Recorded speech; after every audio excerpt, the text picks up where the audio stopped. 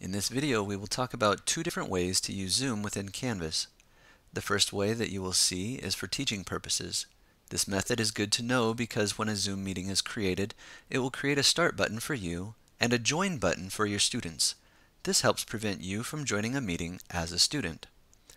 The second use of Zoom in Canvas is for office hours.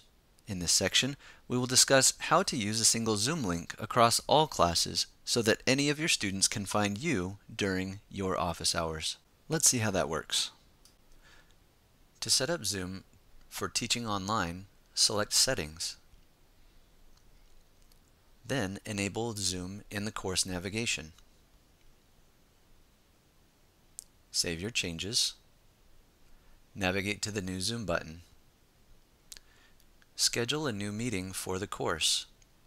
Students only see the meetings that are scheduled from this page. Choose the settings for your meeting.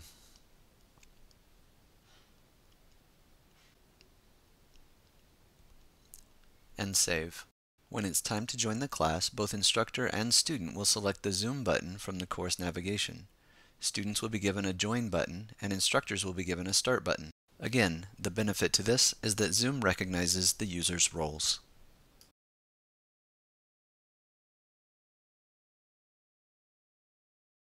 To set up Zoom for office hours, first navigate to yavapai.zoom.us and sign in.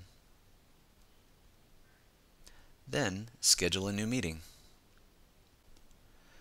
Choose your meeting settings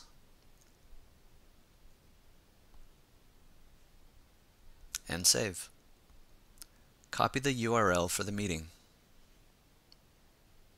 Navigate back to Canvas and select Settings. Select the Apps tab and search for Redirect Tool. Add the app. Name the button that you would like in your course navigation. Paste the Zoom URL and choose the last three checkboxes. Position the new link where you would like it and save. Repeat this process for all of your classes. You now have an office hours link and a Zoom link in your class. Again, the benefit to this is that you have one Zoom meeting for all of your classes during office hours.